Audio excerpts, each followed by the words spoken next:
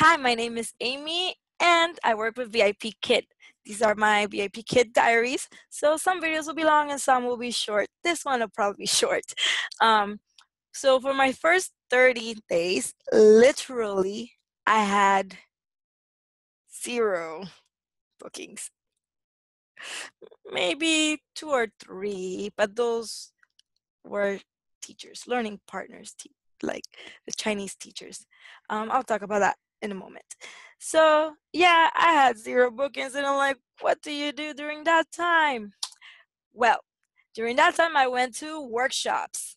Very, very helpful. I got familiar with the program, I got familiar with teaching style, and I got to learn a lot of things that will help me to teach better.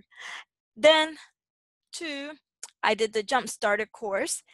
With that, I was able to practice actual class materials and I was able to record demos and send it. And then I would get the opportunity to teach learning partners, the Chinese teachers, the learning partners. And then with that, I was able to get my first student, which I will talk about in another video because that is a whole other thing. um, Also, with that opportunity, with that waiting time, I was able to actually get certified. I'm sorry, my mind went blank. I was able to get certified in other areas and other levels and things like that. So it's not a bad thing to wait. It just happens. Some teachers get bookings right away, and some teachers, just like me, wait a while. I waited 30 days. But part of it was because of my video.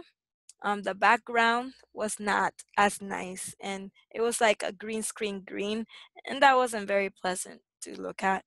And another thing is because I was afraid to open slots, more slots. I was so afraid. That's another video which I'll talk about. Why are you afraid? Well, I'm a perfectionist, so I like to be ready and know what I'm doing before I jump in.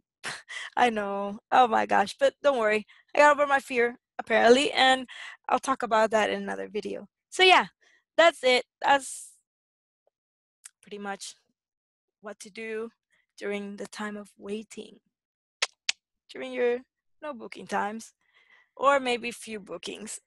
But yeah, okay, I'll see you in another video. Bye bye.